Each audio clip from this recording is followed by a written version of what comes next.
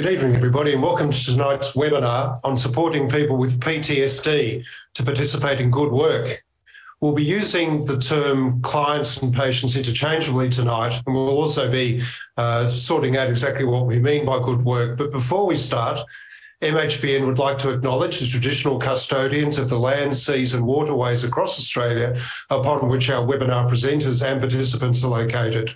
We pay our respects to elders past and present for the memories, traditions, culture and hopes of Aboriginal and Torres Strait Islander Australia. So my name's Steve Trumbull and I'll be facilitating tonight's session. I'm a GP by background and Professor of Medical Education at Melbourne Medical School. Tonight, the Mental Health Professionals Network has partnered with Comcare to produce this webinar. And just for background, Comcare is a government regulator, workers' compensation insurer, claims manager and scheme administrator. It works with employees and employers, service providers and other stakeholders to minimise the impact of harm in the workplace, improve recovery and return to work, and to promote the health benefits of good work. So we have disseminated the biographies of tonight's panellists with the webinar invitation. So in the interest of ensuring we can cover as much content as possible, we'll skip reading through the bios, but let's meet them one by one.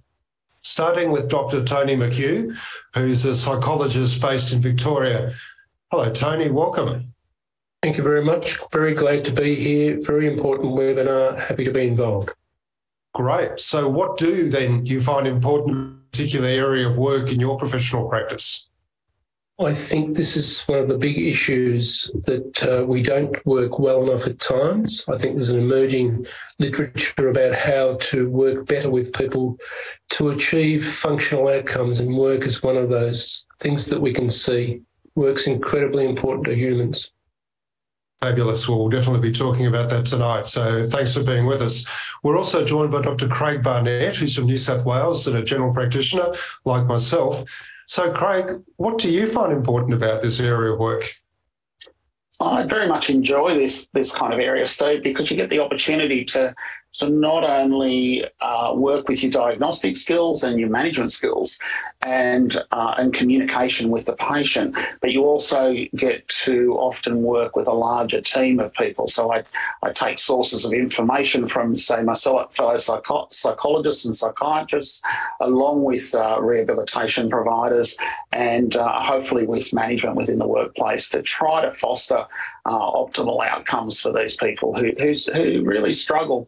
I think one of the biggest challenges is there's a lack of common language and communication on some of this. So some people have very elegant communication about emotions and what's happening for them. Other people are really struggling to get that across, and that may just present as behavioural change, whether that's anger or whatever. So that's one of the reasons I get involved in this. Great. Well, we're certainly going to touch on a lot of those issues tonight, so it's great to have you. Thanks very much. And last but definitely not least, also from New South Wales, Christy Stonham, who's the manager of the SHIELD strategy for the Australian Federal Police. So welcome, Christy, and could you just tell us in a few words what the SHIELD strategy actually is? Yeah, thanks, Steve. It's a pleasure to be with you all tonight, representing the employer voice on this panel on behalf of the AFP. The SHIELD service delivery model is transforming the way health and wellbeing is delivered within the AFP, and a key part of my role is to focus on the continuum of work health safety and rehabilitation services within the AFP. And it's a pleasure to be here with you tonight to provide some insight to what the AFP are doing in this space. Fabulous, and always great to have the employer's perspective on these sorts of topics, so great to have you. Well, before we get started, just a few points to discuss about how the web player works. So I'm sure many of you have been with us before, but I'll just run over these fairly quickly. To interact with the webinar platform and to access the resources, you'll see you've got various options. There are the three dots in the lower right corner of your screen where you can access information. And under the information tab, you'll find the slides, the resources, including the case study that we're talking about tonight. There's a survey, a feedback survey to fill out for us. Couple more ground rules. Please be respectful of other participants and panellists, particularly in the chat box. It's a fabulous place there to chat with others. We can't see it, but the team in the back can. Keep an eye on it and let us know if topics are coming up, and they'll let us know. But please do keep your comments on tonight's topic in the chat box rather than catching up with old friends as the main part of that. So what's going to happen now is each panellist will give a short discipline-specific presentation, and then we'll go into a Q&A discussion between the panel. Our aim tonight is to discuss how practitioners and employers can work together to support patients with PTSD. And Tony said that Craig said that working together is so important. But patients with PTSD to participate in good work that supports their health and well-being. As Tony said, good work is so important for a healthy life. I'm not going to read those learning outcomes out loud because you can see them there and you can all read perfectly well, I'm sure. And you've also received the case, so hopefully you've been able to read that and aware of the sorts of issues that we'll be talking about. If you want to revisit the case, click on the three dots at the bottom right of the platform. So we're all set to go, and we will start with Dr. Tony McHugh, our psychologist colleague, who's going to give us the psychologist perspective in just a few minutes. So over to you, Tony. Thanks very much, Steve. We should not make assumptions. I think so. It's important to define PTSD as the first thing we do. As you can see, it derives from the experience of threat of death, serious injury, or sexual assault, or directly witnessing the same. That's according to DSM-5. It's important to note also that traumatisation is perceptual, and no two people react to any given trauma in identical fashions. And we understand that PTSD cannot exist where an event has not been perceived as traumatic. That's referred to as the paradox of PTSD, and hence we talk about potentially traumatising events. DSM-5 relocated PTSD from anxiety to stress disorders. This was extremely contentious, as the people who had in fact placed it there in the first place back in DSM-3 argued very strongly that this was not a sensible move. I think actually it is a stress disorder. I'm arguing against luminaries, but we're going to talk about PTSD tonight as per DSM-5 and ICD-11. They're overwhelmingly similar in definition. We won't be talking about complex PTSD, and that might be the subject of another webinar in the future. Those classificatory changes, however, are very contentious, as I've alluded to, around the debates regarding criterion 8, the causal criterion, concept creep, and expanding ideas of what harm might be to humans. Next slide, please. Let's consider the nature, development, and maintenance of PTSD. The onset of PTSD may occur after a potentially traumatising event from 1 month on. That is 1 month of symptoms, 3 months of chronicity. It means that you've got a chronic condition. Commonly comorbid with PTSD, anxiety, the most common comorbidity, mood and substance disorders. There are clear pre, peri and post-event risk factors for PTSD. Not all have the same predictive power. Gender and age, for example, are considered to be weak predictors. Peri-traumatic reactions and post-responses are perhaps the strongest indicator predictors, and post-trauma support is a particularly strong predictor. There are many, many theories of models of PTSD, and many expert bodies offer information, describe research, and offer clinical guidance, such as the US PTSD Centre in Phoenix, Australia. I believe strongly that we are ethically obliged to know and implement such knowledge and treatment. Those graphs show that symptoms decline naturally for people over the first year post-trauma. They also show that there are different trajectories, and we need to be very, very mindful of that. I'll talk more about that later, perhaps. Next slide, please. All humans have latent vulnerabilities, which are typically only expressed in the context of negative life events and potentially traumatising events. This is explainable in terms of a 1962 theory by a very important psychologist, Paul Meehl, the stress diathesis or diathesis stress construct. It's an explanatory model of stress responses that clients actually like and PTSD sufferers readily acknowledge. PTSD, as the graph suggests, is a disorder of recovery and most affected by recover, although different courses exist. Next slide, please. How is PTSD best treated? One of the most important parts of tonight's presentation, perhaps.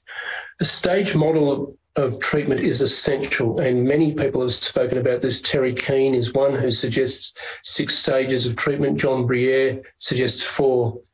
And implicit in all of them are education aimed at building a client personalised model of recovery and wellbeing. That is a term you may hear me refer to a number of times tonight. Also included are affect management, cognitive work, behavioural experiments, and exposure-like interventions.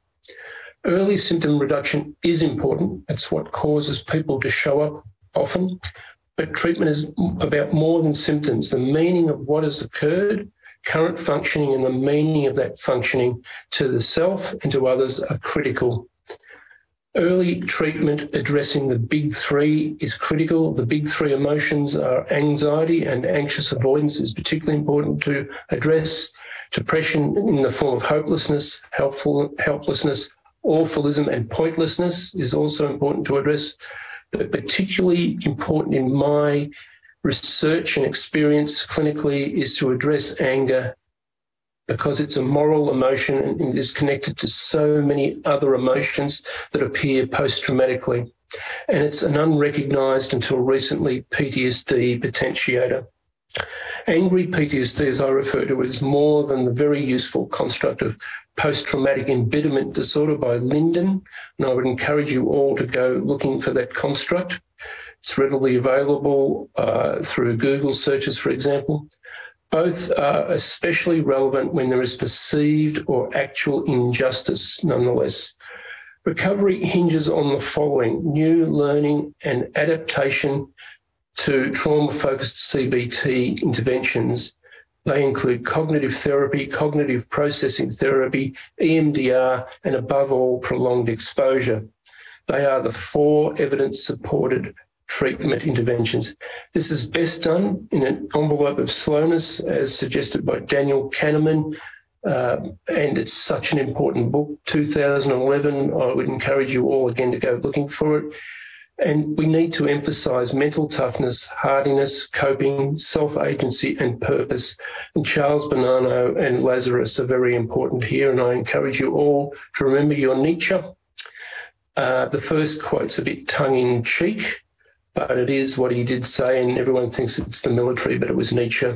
Importantly, he said, if you have the why, the how will follow. It's very important for people to have a recovery ambition and to learn the treatment tactics and strategies that will help them. Next slide, please. This is a fairly busy slide, and other speakers, particularly Christy, are going to speak to elements of this, but as you can see, there are 4 stakeholder parties. There's the employer, the scheme, the worker, and the treater. And I've underscored some things there that I think are important because time is precious.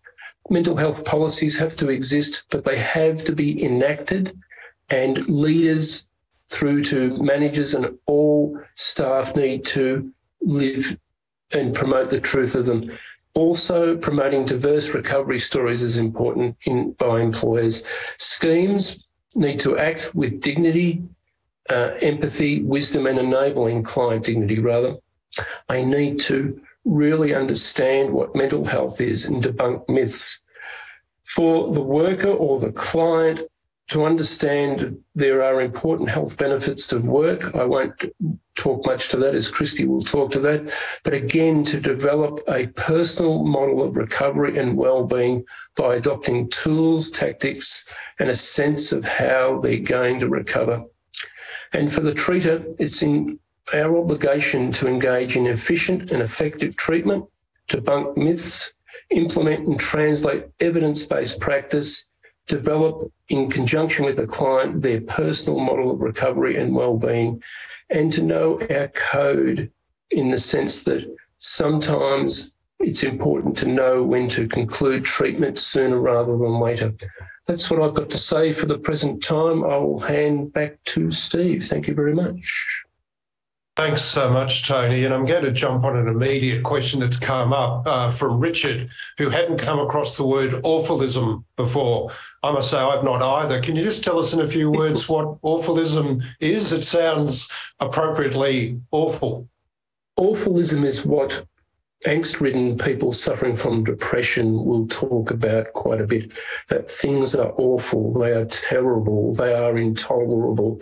It's a deep form of depression or depressive cognition where people are describing with great power how terrible things are for them. And sometimes it's important, not sometimes, it's frequently important to reality check, reframe, help people develop different takes on those ideas. Great. All right. Thanks so much. And thank you also for giving us such a firm foundation to think further about the case on. You've already answered a number of the questions that have come up before the webinar. So let's now move on to Craig. So clearly, Craig, Tracy in the case here is spending time with her GP, but let's hear your take on what happens from the GP perspective when you're helping somebody like her. Thanks, Steve, and look, thank you, Tony, because there's a lot of things in there that sort of reflect in what I do in day-to-day practice.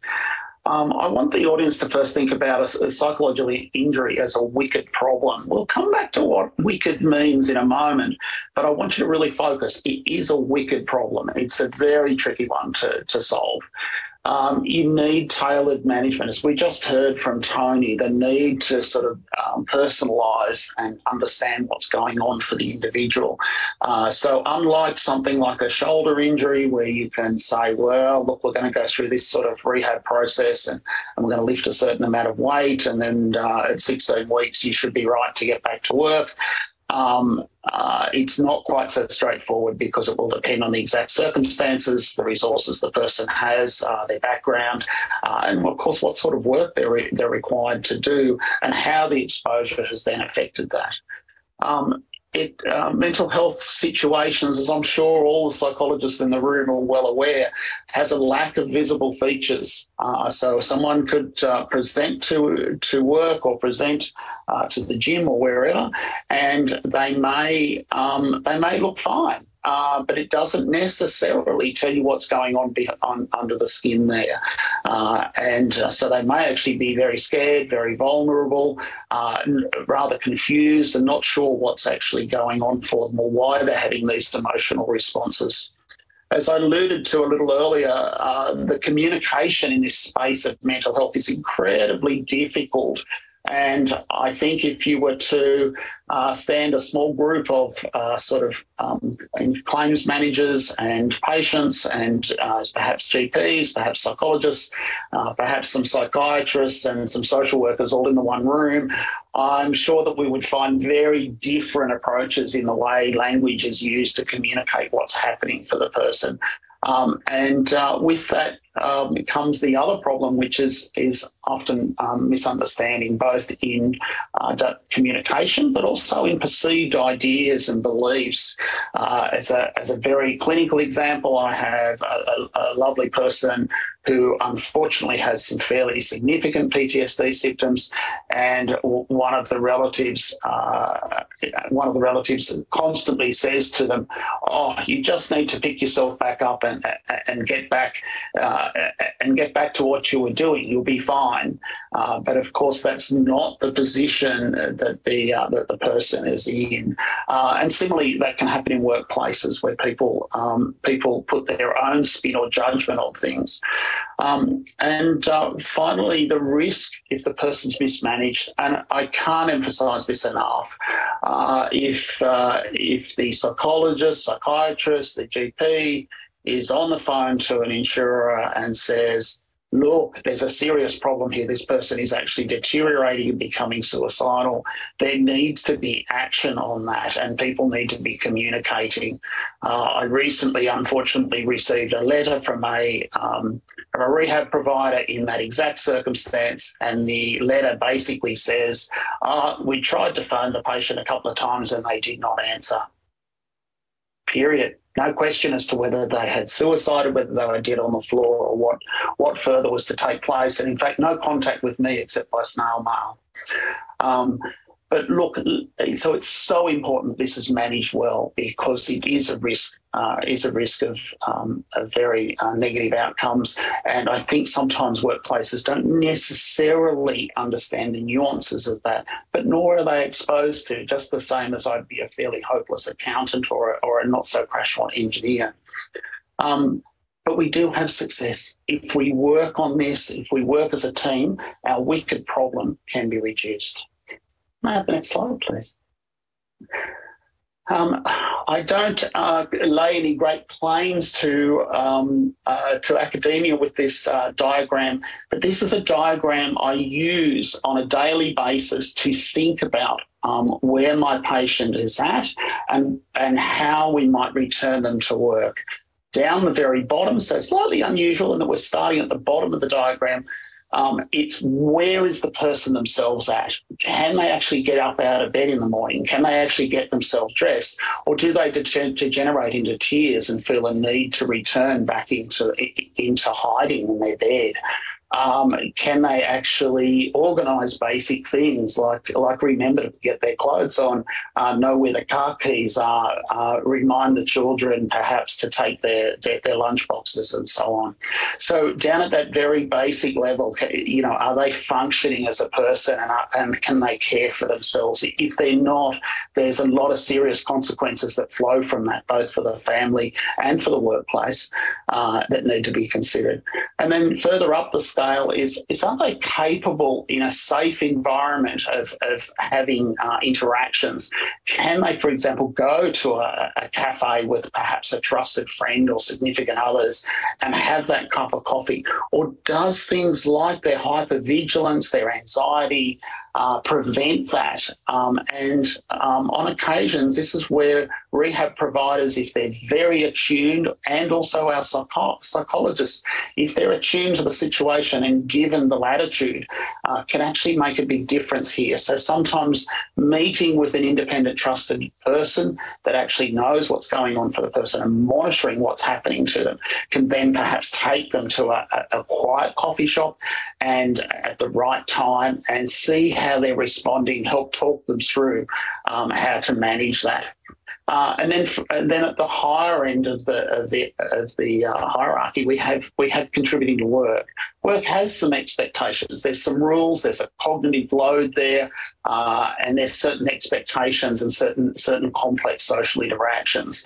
And under our workers' compensation schemes across the country, which we're very fortunate to have those in existence, we look to set aside the routine workload in such a way as to optimise an ability to come back into a workplace.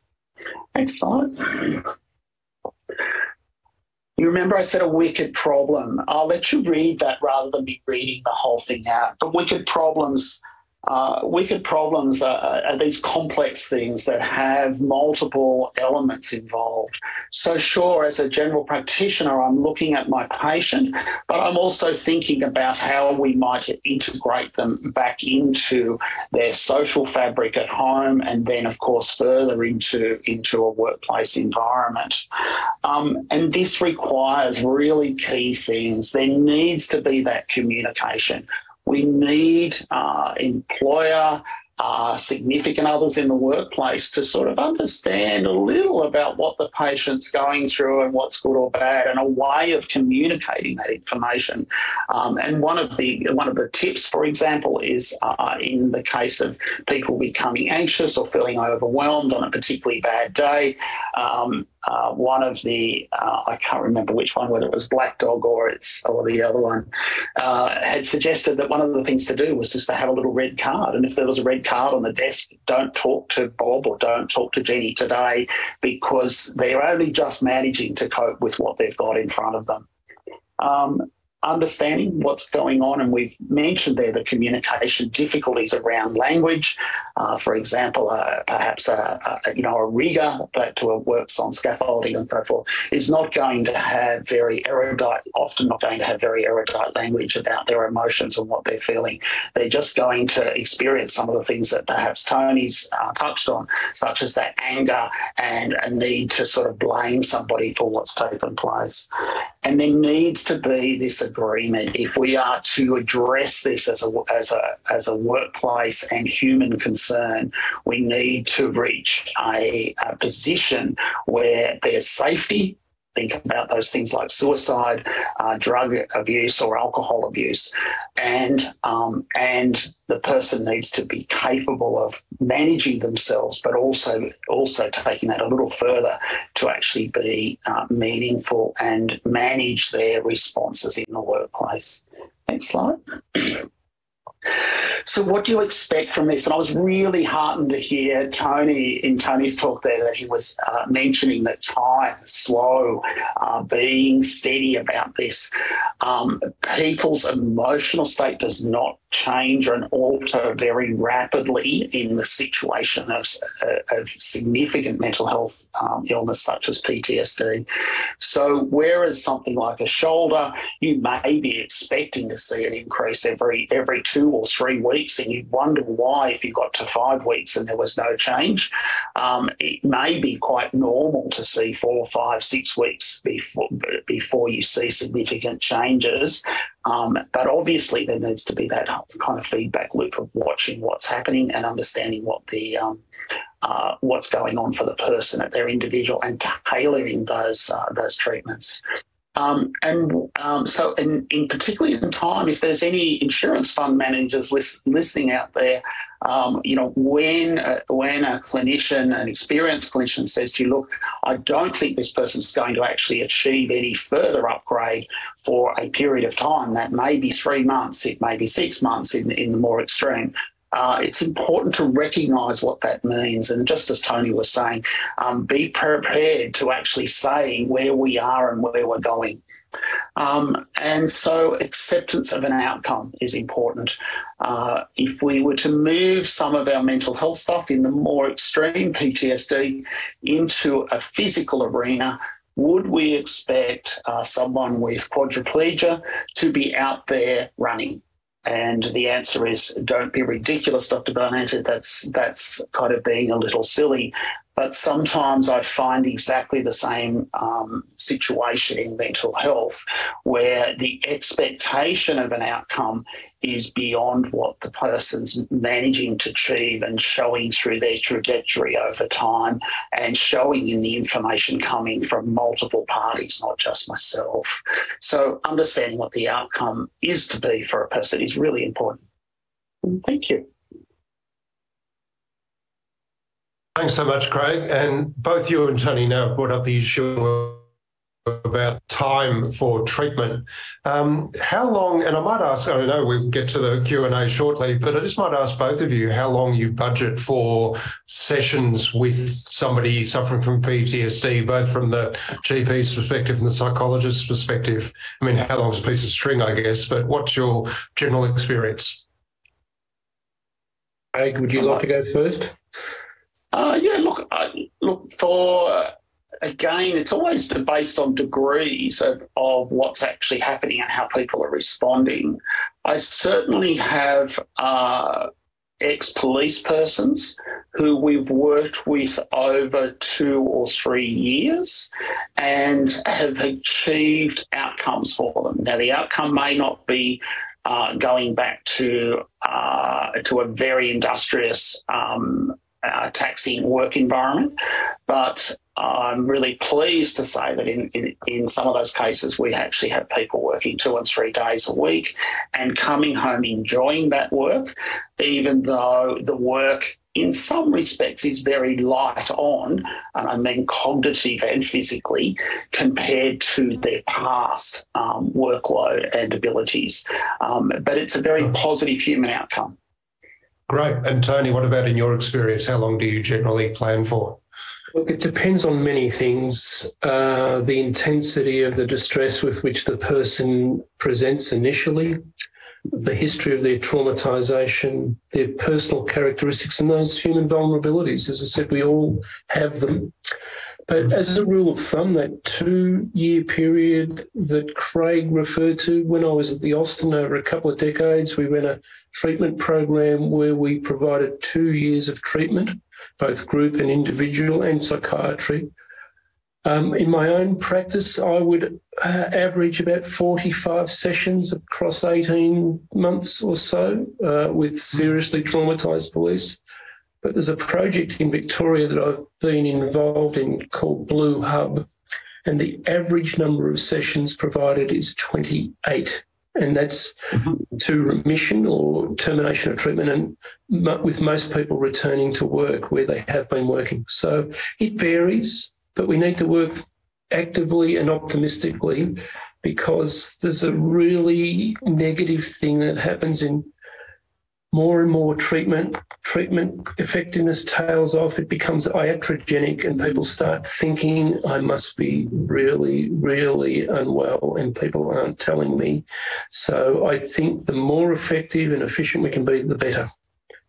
Right. Thank you so much for that. And both of you have mentioned the police force or different police forces. So now we go to Christy to hear your presentation. Thanks, Christy, from the AFP. Thank you, Steve. I'll start with some high-level context from an AFP perspective. And as some of you would, I guess quite rightly assume, the high-risk nature of work undertaken by the AFP provides an interesting picture in terms of injury and claims profile. So by way of example, mental stress is one of the highest mechanisms of injury in relation to accepted claims over the last 4 years. And psychological injury claims have recently overtaken the rate of physical injuries in the AFP and account for a significant part of our premium costs. Alongside the psychological injury, obviously comes time off work, which directly links to a productivity cost as well, given it often takes longer to recover from a psychological injury rather than a physical injury. Funding for SHIELD was received in late 2020 and represents the single biggest wellbeing investment in the AFP's history. From my perspective, it recognises the unique stresses and inherent risks associated with policing, along with community expectation that we do more to protect those who serve us. The slide on your screen visualises the 6 key components of our service delivery model and examples of what they include, noting that we are still working towards full maturity. Through SHIELD, the AFP is transforming the way health and wellbeing services are delivered to all AFP employees by shifting the AFP's health model to be one focused on prevention and enhancing operational capability and member experience. However, we are realists and appreciate it will take a time for that cultural shift to be realised. Next slide, please. To better support our diverse footprint, we moved away from a centralised model with limited health and wellbeing services to establish multidisciplinary teams in each major geographical location, with a strategic centre that develops the governance, standards and quality assurance processes to promote a consistent service delivery around the country. SHIELD is considered a deployable capability which offers access to dedicated teams of clinicians and health professionals who understand the unique nature of work within the AFP. The multidisciplinary team model you can see on your screen is designed to provide holistic and connected care. However, important to note that these locally based teams are complemented and supported by a nationally based team, including an occupational hygienist, occupational therapist and dietitians. In context of the case study we have before us tonight, SHIELD may have been utilised to deploy early intervention from a psychological perspective immediately after the incident, which may have minimised the ongoing impact to Tracy that we now see described. Another pathway would be the early access program. So in recognising that getting access to support as early as possible is critical critical to recovery and that support will look different for every person, the AFP have also invested in an early access program that works complementary to Shield and provides flexibility in terms of treating preferences and offers a pathway to be reimbursed for medical treatment, physio, imaging and limited periods of leave. Next slide, please. In the AFP, we're investing in our safety culture at a strategic level and encouraging command or the business to lean into their role of managing risk indicators as opposed to having the organisation, often in partnership with Comcare as our insurer, manage the realised risk. Knowing that it will take time to realise the full benefit of that ongoing cultural shift, we are concurrently working to enhance return to work outcomes and reduce the amount of time people are out of the workplace if an illness or injury should occur, and this slide focuses on that.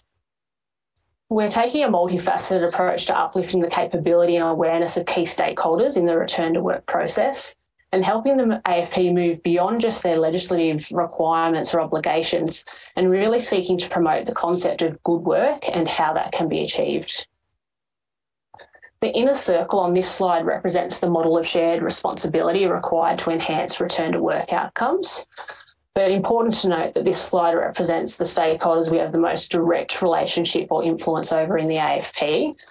However, a key group, as being referenced by Craig and Tony before me, also includes the treating team, but I'll come back to that in my next slide. The outer circle reflects the integrated and holistic approach being taken across multiple pillars of effort to enable that capability uplift. Through the establishment of a working group across the organisation focused on return to work, we were able to get feedback from those within the business to understand what were considered barriers in regard to return to work. Some practical examples of what we're doing to enhance return to work outcomes in response to that information gathered includes leveraging off the semi-embedded model of Shield and developing strong relationships with command so we can be considered a trusted partner with open lines of communication. The model also enhances the case manager's knowledge of the work environment so they can guide return to work conversations appropriately.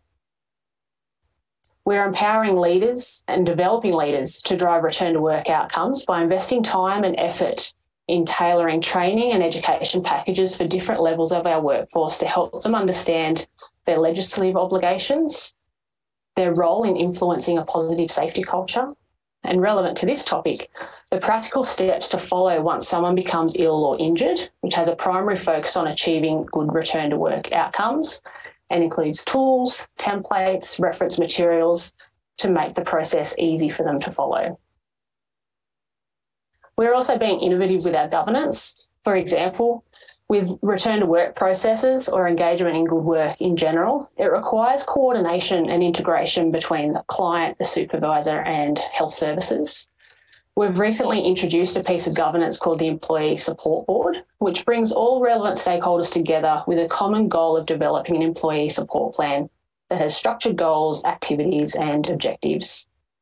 The people involved in that process is largely driven by the individual and may include the supervisor, the rehab case manager, clinicians, a workplace rehab provider, and any additional support that person would like to include, including family members if they so choose.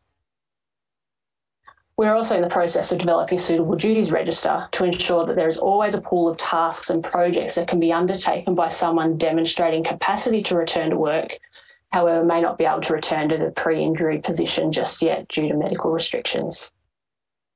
Next slide, thank you.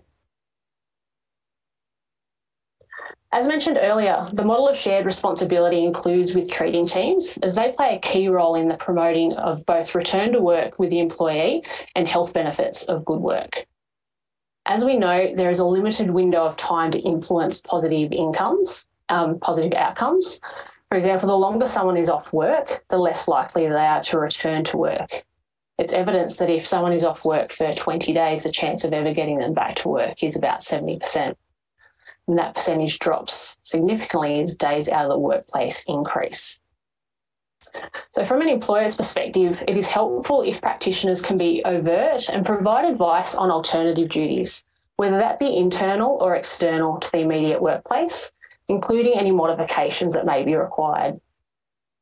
There's also data that shows that if a healthcare provider contacted the patient's workplace, it was twice as likely that the injured worker would return to work. Sometimes it is important for a practitioner to understand if there are any non-medical factors delaying a return to work, and the best way to do that is to ask the relevant people. For example, the employee, the supervisor, or the rehabilitation provider. Ask the question, what, in your opinion, are the barriers for returning to work? It is also great if practitioners can be available for and participate in case conferences when appropriate, including responding to requests for information or reports, as it will help the employer meet their obligations and also assist your patient on their recovery journey. Next slide, please. Employers should strive to create a culture that promotes and celebrates good health and ensure everyone understands what they can do to contribute to that. However, when injury or illness does occur, employers obviously play a crucial role in realising return to work outcomes. Every workplace will experience challenges with return to work, and the answers to challenges you may experience likely sit within your business. So set up the right forums or avenues to enable that information to filter to the top so you can do something about it. It's never a case of one size fits all, as the needs of each agency differ. And in the AFP, we have a very unique risk profile and operating environment. While we take as much guidance and advice that we can from Comcare and seek to deploy best practice case management, we have to be agile and ensure the frameworks, governance and training implemented suits our operating environment. And while it is recognised that recovery will take longer from a psychological injury, it doesn't mean you should take a passive approach. Ensure that you are empowering all the right people to play an active role in trying to achieve return to work outcomes and always remain in contact with the employee. I'm happy to leave that there for the moment, Steve. Thank you, and hand back to you. Great. Thanks so much indeed, Chrissy. I'm very taken by the diagram you've got for SHIELD there. It surely requires somebody clever to get it that put on the shield held by Chris Evans as Captain AFP. It's a compelling image of everything there. It's great. So definitely not my creative license. All right, I'll put my camera on so you can see me blushing at that pop culture reference.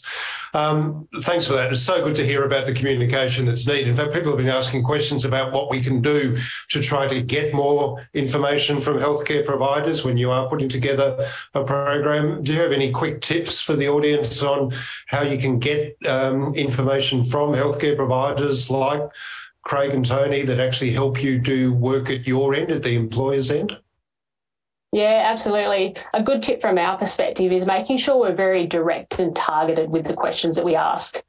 Don't leave it to be ambiguous or misinterpreted by the person receiving the request. Be very clear with what you're asking and relate it as much as you can to the role requirements. What is the scope of the role? What is required of the individual? And what is the specific question you are asking? The clearer your question is, the clearer the response can be. Great. Thanks so much. And we've now got a good half hour or so for group discussions. So thanks, everybody, for keeping your presentations concise and really what we need to focus on.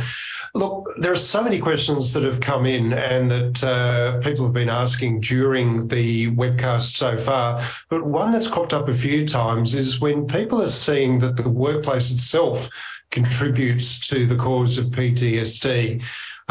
There was one particular question about whether bullying in the workplace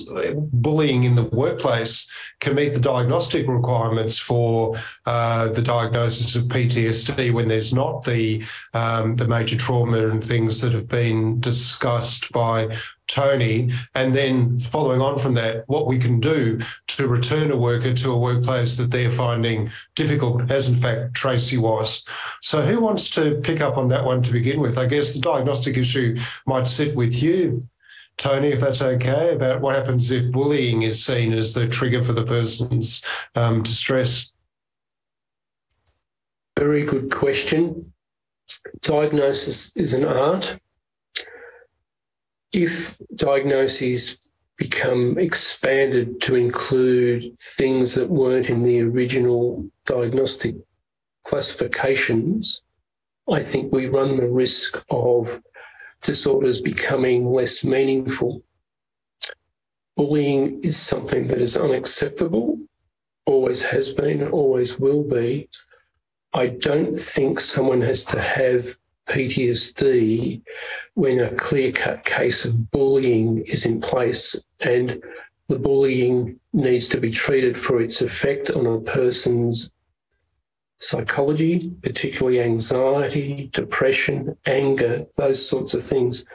We're dealing with humans, we're not dealing with diagnostic concepts, and I think distress is enough. And I think assisting people to deal with improper workplace behaviour does not require a diagnosis of PTSD. I'd add one final thing, if I may. I talked about predictors of recovery in PTSD, and it's how a person is received after an event, how they are treated. I have had a complete conversion across my working life.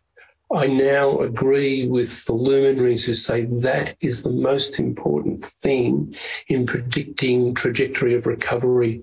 And Christy's touched on it, Craig's touched on it. I can't emphasise enough how an empathic response, sometimes a firm empathic response, because there is a problem with increasing concepts of harm. But I think the response of the workplace, the scheme, the people surrounding the client is so incredibly important. I'll leave it there. Yeah, thanks, Tony. And even in the instant before Tracy's car was struck by another car, the case tells us that she was finding her work difficult. She was going through a marriage or relationship breakup, separation. So, I mean, these sorts of predisposing is a bad concept, but I gather different people will receive that sort of impact differently depending on where they are in their life at that point in time. And I think you'd see that in general practice a lot, wouldn't you, Craig, that there are different people exposed to the same levels of trauma who come out of it completely differently, and some of those resilience issues that Tony mentioned. What are your thoughts on that? Yeah, look, absolutely. I couldn't agree more, and hence part of the wicked problem is the very individual nature of this sort of an injury. So, in the case of our particular patient, whose name just escapes me, Tracy. We would, you really want to just know a little bit about what was going on leading up to this. And we've got a little bit in the case there, but, how is that whole divorce situation going, and what sorts of triggers that's caused for her? Has it dwelled up all sorts of issues around perhaps things like child support and living arrangements and the like. So that's going to come into the mix.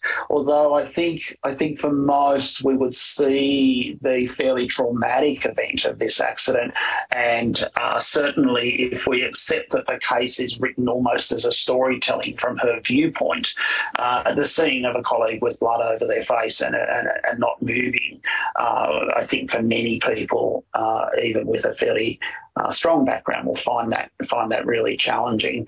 And this sort of thing, exposure, is one of the great problems that our emergency services, such as the police that Christy has been talking about, face on a daily basis. So they not only have daily risks, they also have cumulative risks of this taking place. Sure. So, Christy, the way the case is set up, there was about 4 weeks between the incident and really Tracy coming to attention.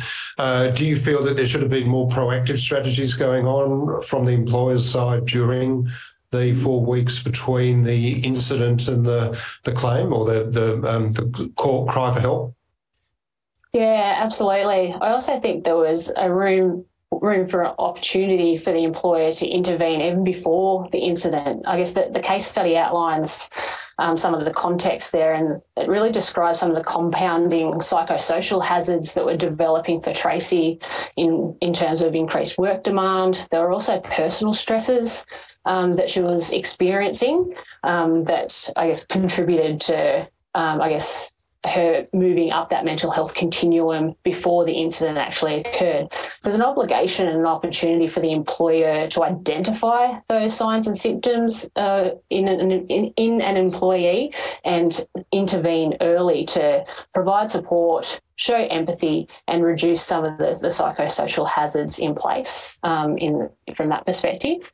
But like you also mentioned, as soon as the incident occurred, there wasn't an opportunity for early intervention straight away. And from my perspective in the AFP, we would have definitely recommended engagement with a psychologist sooner rather than later to undertake a debriefing process, for example, that may have given insight to some of the indicators that a more serious injury may develop, and some psychoeducation or targeted treatment could have been provided sooner rather than later.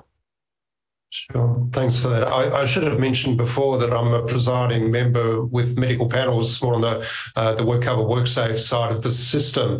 And I must say the number of times we sit on a panel with hundreds of thousands of dollars of legal fees and stomach linings being expended, and you think, why do people feel obliged to throw petrol on a small fire after an incident? But it does seem to be that we're not as good at managing these emerging problems, these wicked problems, before they become too wicked. Anyway, does any other panellists have any comment to make before we move on to the next question? Craig, it looked like you were about to fire up there. Yes, look, I'm just a bit curious, Christy, and forgive me because it's a bit of a devil's advocate question.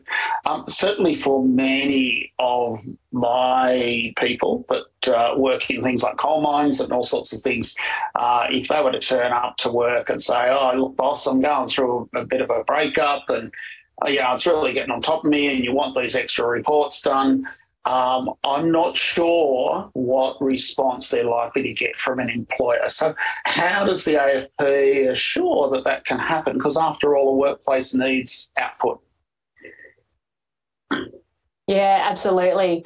And that speaks to part of the wicked problem associated with the cultural shift required in organisations to reduce the stigma associated with having those open conversations and making sure people know that it is safe and that they will be heard if they engage in those conversations. Because if people have a negative experience in trying to have that conversation, chances are they're not going to have another one anytime soon.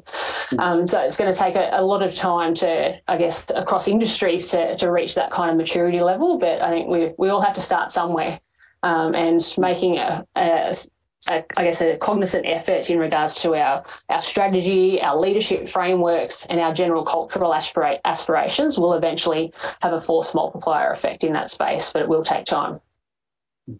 Thanks, Christy. Thank you. Thanks. And then to Tony.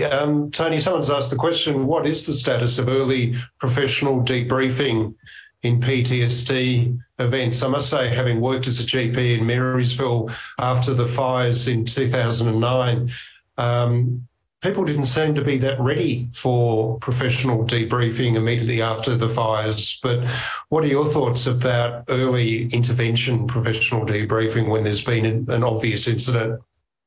A very good question and a very good observation too, Steve. Often I think we're trying to apply things to people, to clients, that they're not actually seeking. I can remember when the Kosovars came to Australia in the mid-1990s, a lot of people went to Bandiana and places like that offering psychological interventions, including debriefing. They pretty soon got the message, we don't want that. We want things that remind us of where we came from, materials to make all kinds of clothes, etc. They wanted practical assistance. But to go to the question, we really don't talk these days much about debriefing. I think debriefing done skillfully was probably a very useful thing, but often it wasn't done as skillfully as it could be. We now tend to talk about developing skills, psychological first aid, and watchful waiting. And something that Christy referred to before is an obvious watching for when people are really having intense reactions because in most people their symptoms die down, but if someone's having nightmares or dreams, as indeed I think Tracy was having, these are signifiers for maybe we should be doing something more. But mandatory group-based professional debriefing, we don't really advocate for that anymore.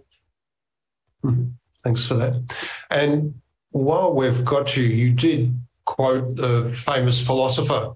I thought it was Kelly Clarkson, what doesn't kill you makes you stronger, but apparently it was Nietzsche first.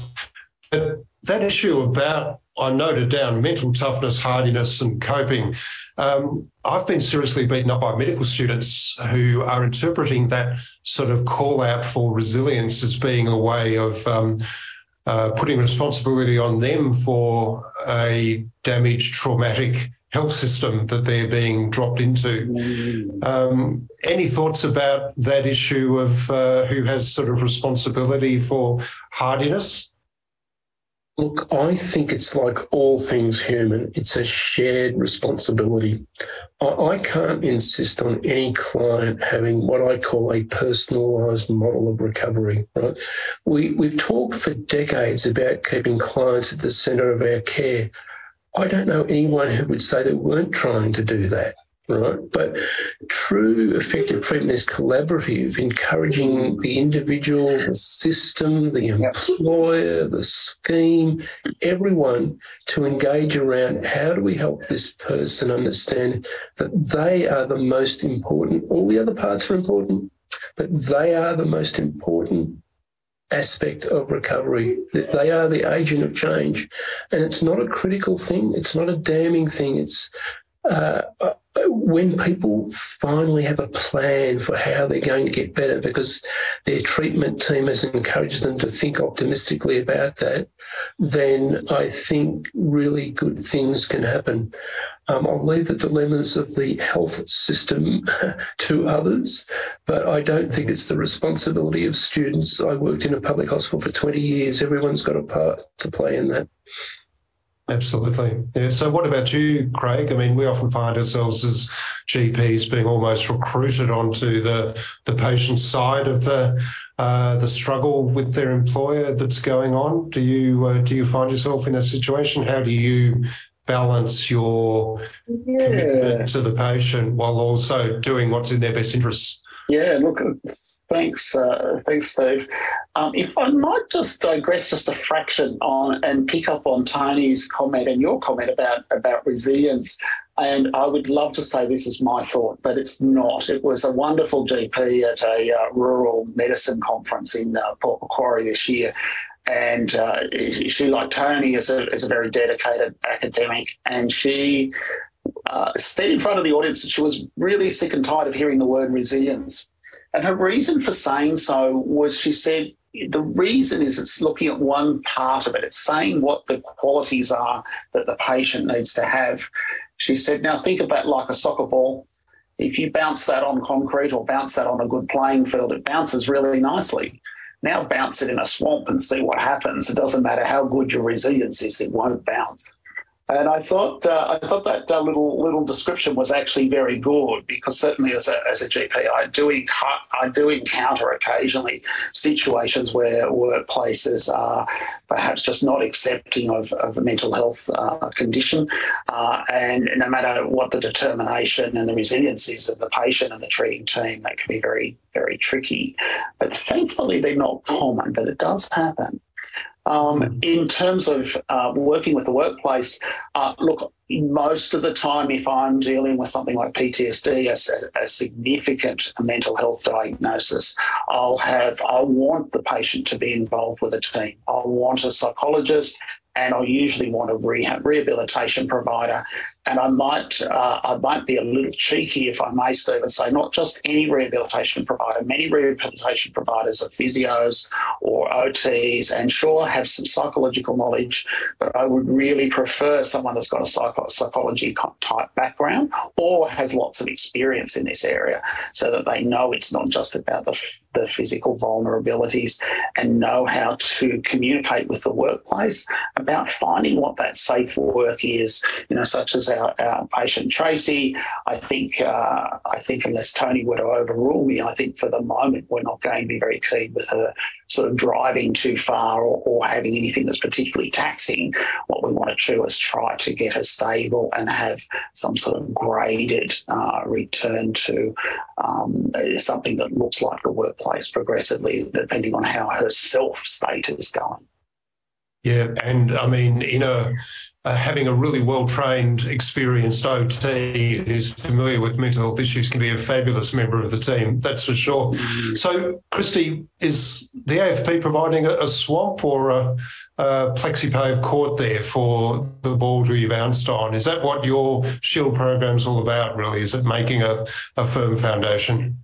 Absolutely. There is a really key focus on prevention, and that embedded in that is the education component, and focused on building resilience within AFP members across their career life cycle, because we know the inherent risks that they're going to face in the role that they are performing. So you're 100% right, Shield is focused on that, but not just focusing on building the resilience, it's how we adapt the leadership and the culture to be more accommodating and managing those risk indicators, as opposed to allowing risk to be realised in the form of injury or illness.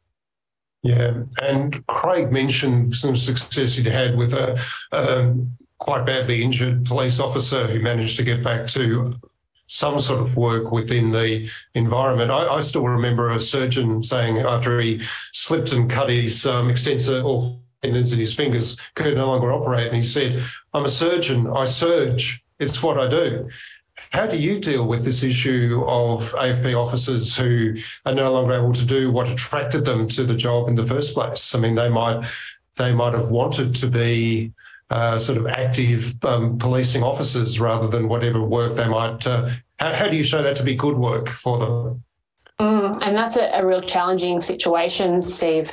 And most people who join the AFP join it for a career, that they're in it for the long haul, and they strongly identify as a police officer. So that's often a barrier to achieving return to work outcomes, because it's hard for them to adjust, I guess, the mental model of what, I guess, bringing value to the community means to them if they can't perform that role of a police officer anymore. So it often takes a little bit longer in those extreme circumstances. But we have, I guess, varying levels of success in regards to return to work outcomes in that situation. But we'll always be guided by the medical advice, and very open to engaging or exploring opportunities outside the AFP as well, if it means getting people engaged in meaningful work. Okay, so you can have somebody deployed elsewhere within the Commonwealth public service system, or finding other suitable work with an employer who has the need of those skills. Yeah, absolutely. We follow the return to work hierarchy as outlined by our insurer, but we definitely look external to the AFP and within the broader Commonwealth when the medical advice supports us with that.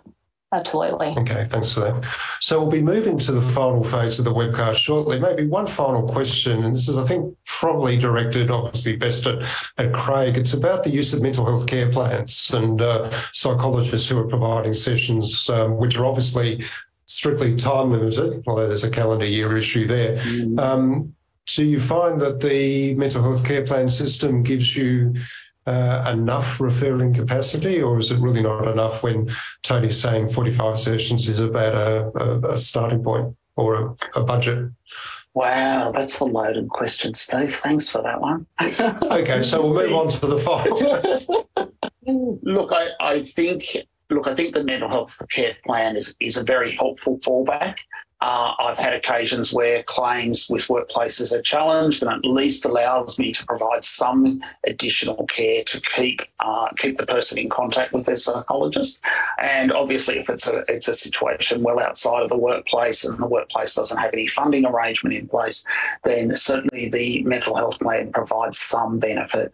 And unfortunately, as I'm sure psychologists, GPs, and I'm sure a number of health professionals watching this thing, there's a great gap has opened up over the last 30 years between what the Medicare system pays for or refunds to the patient, as opposed to what the cost of delivering those services are, and that creates a great difficulty. I now have very much, I see on a daily basis, a two-tiered health system.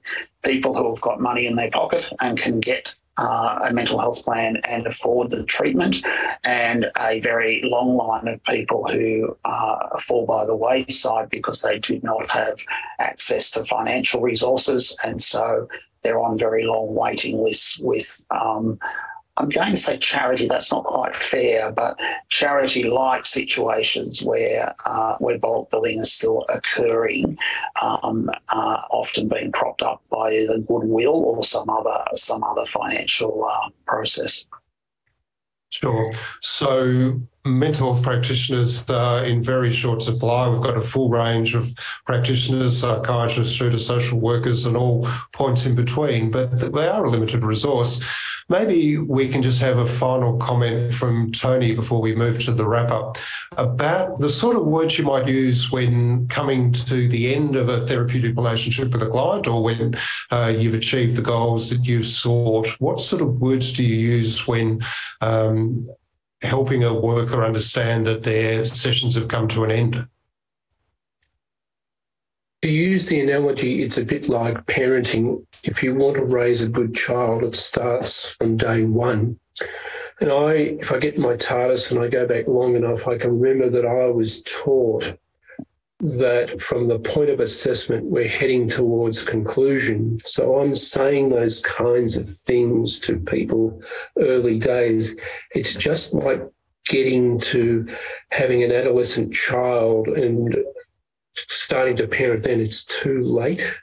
You parent from day one, you prepare people for release from day one. We really shouldn't be having unexpected conversations about conclusion. It should be planned all the way along, checking in, and really making clear that more and more treatment is not necessarily better treatment. I have reviewed cases in some of my other roles where I won't tell people how much treatment, but if I said 45 was a ballpark, you can multiply it by a factor of 5 or 6. And what message is that giving people when they have had that much treatment? Someone's not telling me the truth about how unwell I am. So I want people to think about assertive, active treatment and proper treatment planning. There are always going to be hiccups where the original estimate might have to go out by a few sessions to recover a situation. But right from day one, we should be talking about when we both know that the time is coming. I say to people, it will be a sad day, but it will be a great day when we have to part. All right, thanks. So while you've got the speaking stick, maybe we can get you to sum up in just a couple of minutes your thoughts about this topic, and we'll go around the room. Thank you. I said at the start that this is such an important topic. It's got so much meat to it. We can't do it justice, but my take-home messages are around diagnosis and formulation. An accurate diagnosis and appropriate formulation is empowering of the individual through us explaining why it is so, what the symptoms mean, what recovery looks like, etc. Treating assertively, I've made that point a number of times. These schemes quite rightly don't want to see supportive psychotherapy. They're funded by the Australian public and they want to see effective and efficient treatment being delivered. And if we're not doing that, we're in violation of our various codes and we're not acting in the best interests of the client. The point is to attempt to, with their personal model of recovery at the heart of what we do, re-establish their functioning. So focusing on functioning is really, really important. Scores on metrics, unless we've done them multiple times, and I mean 10, 15 times over the course of treatment, they are not objective. They vary at any point in time cross-sectionally. It's hard to interpret them. Working with optimism is the next one. Showing people of the possible, demonstrating optimism and encouraging them to be optimists.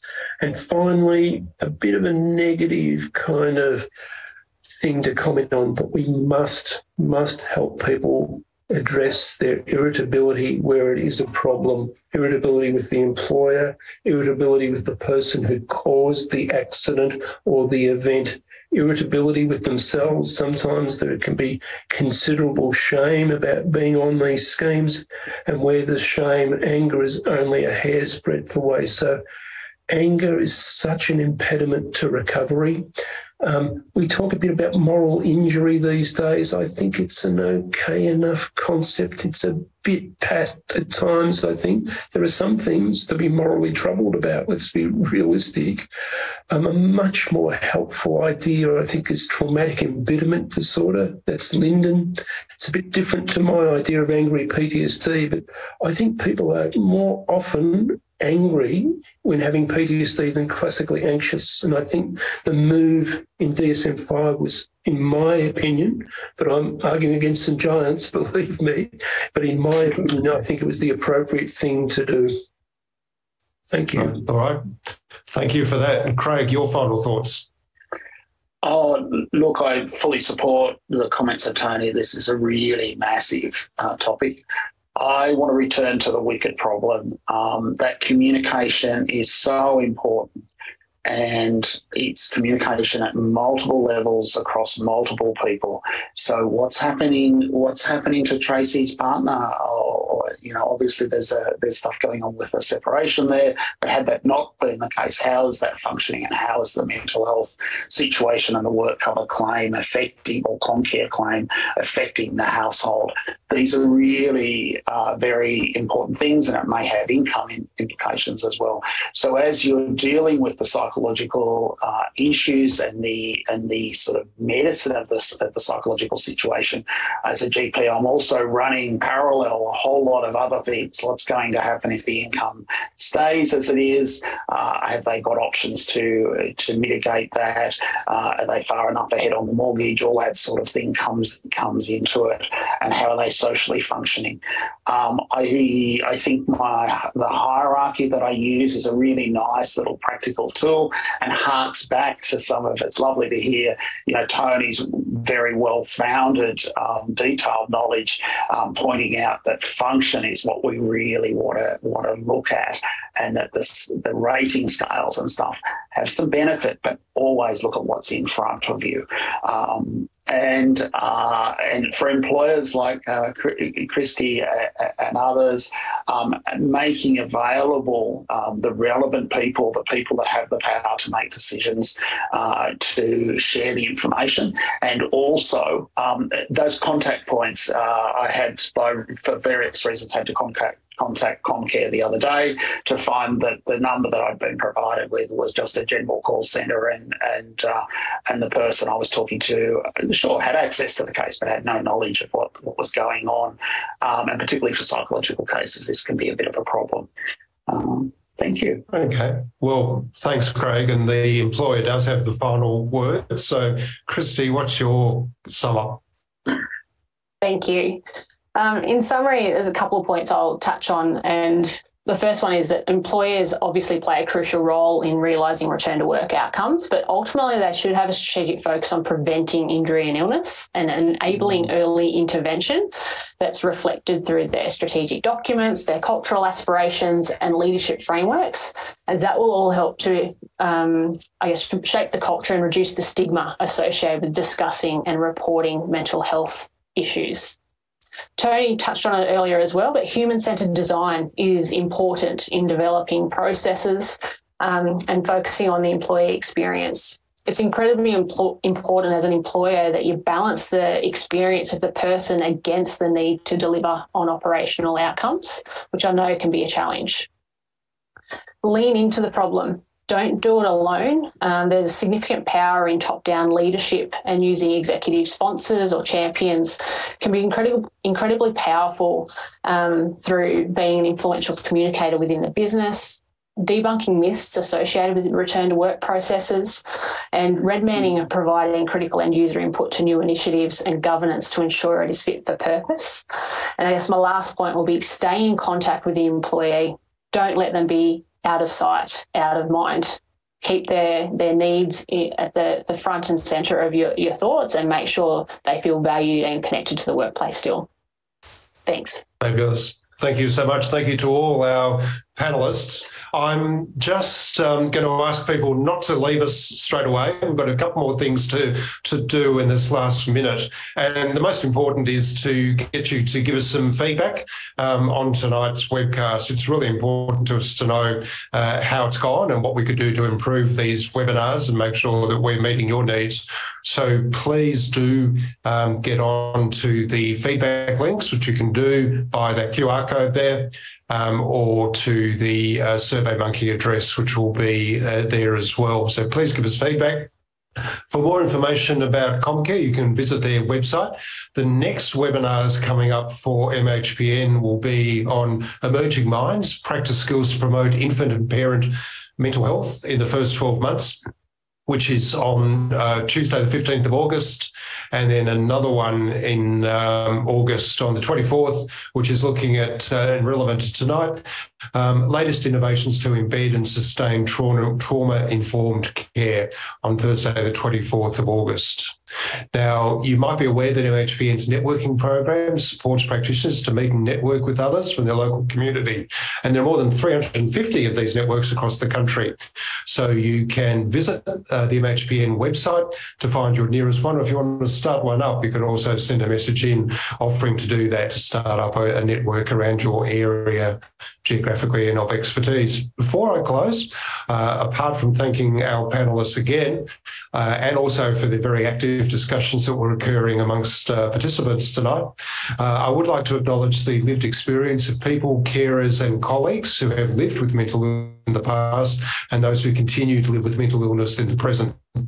So thank you to everyone for your participation this evening, and I wish you good evening.